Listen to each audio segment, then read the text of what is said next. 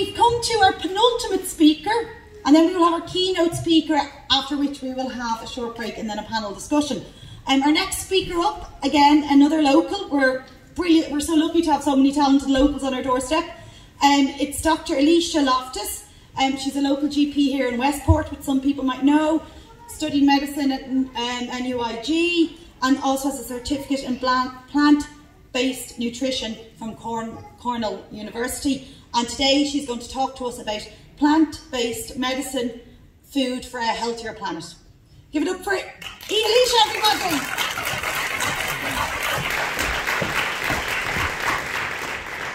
Good afternoon, everyone, and you'll have to excuse my voice. I've got a bit of laryngitis at the moment, but I'll do my best. My name is Alicia. I'm a doctor here in Westport, and I have an interest in my patients being healthy, ideally without my help. And one of the best ways of achieving that is through the food that we eat. So I've done a lot of reading and research the last probably year or a little bit more as to what the best way of achieving this is. And there's an awful lot of information out there, you know, a lot of rubbish to sort through on the internet. It's very difficult to get good quality information. But from the reading that I've done, I've come to the conclusion that probably the best diet overall for our health is what we call a whole food plant-based diet. And this was, I think, touched on a little bit earlier. So this is kind of what it says on the tin, although it's generally not tinned. It's eating mostly plants that have had as little as possible done to them in getting from the earth to your plate. So it's not perhaps the snappiest of titles, but it's also not as restrictive as maybe using the term vegan, which tends to define itself a bit more by what you're not allowed to eat than what you are allowed to eat. So the idea is that it's a way of eating that's about eating whole foods that come from plants in as natural a form as possible. So the idea is that you get the fruits, the vegetables, the nuts, the seeds and the grains, and then you make the food out of them. So it's not a club that you're going to get kicked out of if you just can't part with a bit of butter on your toast in the morning, or if you fancy having a steak every once in a while. So I don't want anyone calling me out if you see me in a restaurant eating meat every so often. But it's about small steps in the right direction, which is what today is about, really. It's about knowing that this is the best possible diet, not just for your health, but also for the health of the planet, and making steps towards that. So it may even be as simple as, if you tend to eat meat with every dinner, that maybe once a week you'll decide to go veggie and just pick a couple of different vegetarian meals you like, and maybe over time you might expand that out to other days of the week as well. So the health benefits of this way of eating are becoming increasingly clear. A whole food plant-based diet can dramatically reduce rates of cardiovascular disease, heart disease, and that's one of the biggest killers, if not the biggest killer in Ireland. It can also improve and sometimes reverse type 2 diabetes, especially in the early stages. And we see definite and clear reductions in the risk of cancer and also in Alzheimer's, dementia and other dementias. And these are, as I say, some of the biggest causes of disease and death in this country. So it's really important to consider this way of eating. So just to give a brief overview of, I suppose, the nutritional benefits of this diet, because it's one of the funny ones that, we all kind of know unconsciously or maybe consciously that it is a healthy way of eating. But people are always a little bit worried about you when you say you're not going to be eating any meat or dairy anymore. They're kind of afraid you might just suddenly start wasting away and lose all of your muscle. So I just wanted to maybe address that a little bit. So the only nutrient that you need to really think about when you're on an exclusively plant-based diet, so if you're cutting out all animal products, is vitamin B12. And that's an interesting one because it's actually produced by soil microorganisms, or it used to be, and it's also produced in the gut bacteria of the animals that we tend to eat. And in the past we probably got a reasonable amount of B12 by ingesting some soil on the carrots that we ate, for example. So obviously nowadays, well, I suppose the first thing to say is I certainly wouldn't advocate you going out and eating a teaspoon of muck every day, because the soil around us is so depleted now and so exhausted that those microorganisms may not even be there. And also we're power washing our vegetables, we're peeling them. So we're taking away already a source of nutrition when we do that. So that's just the one thing that you do need to bear in mind if you're going down this route completely, that you will need to take a B12 supplement. But apart from this, a whole food plant-based diet will provide you with everything that you need.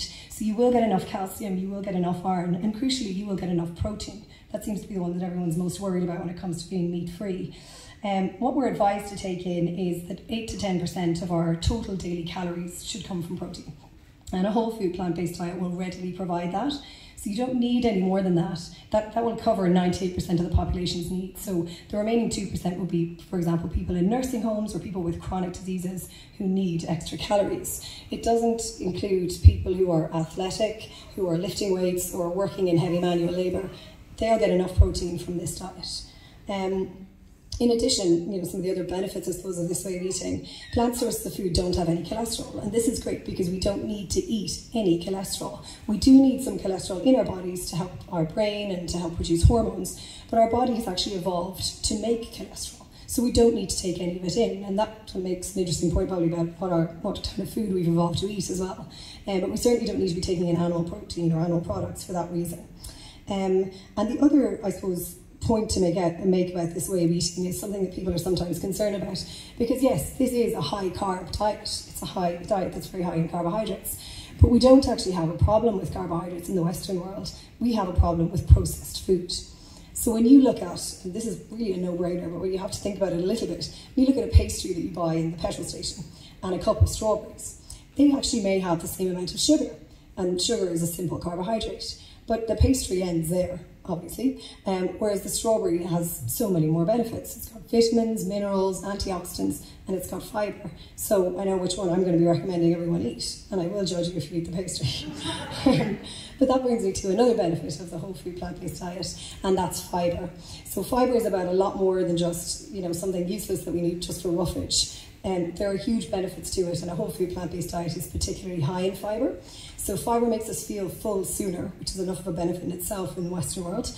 But it also may change how our blood sugar reacts to food, how we digest and absorb cholesterol, and it actually feeds our gut bacteria, which we mentioned previously as well. And in a kind of convoluted way, that actually helps to dramatically reduce rates of bowel cancer, to reduce IBS rates, irritable bowel disease, also inflammatory bowel disease, and heart disease and diabetes. So all of these things are linked into our gut health as well. But today's conversation is also about eating locally grown food, and there are health benefits here too.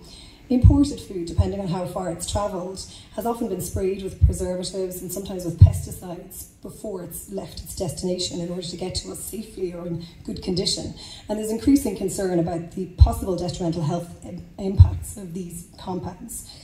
In addition, especially off-season, food has often been stored for long periods if it's coming from far away. So if we're getting an apple from New Zealand, it can have been stored in cold storage for up to 9 months. And by the time we eat it, we'll have lost 70% of its vitamin C. So I think it's pretty clear about the nutritional benefits of eating locally.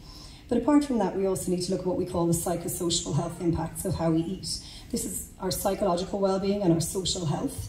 And I think that when we lose the ability or the inclination to grow our own food, we start to lose our connection to our community and to the land around us. And I know that that has detrimental health impacts because I see it every day. I see people coming in to our clinic who are anxious and stressed and feel isolated.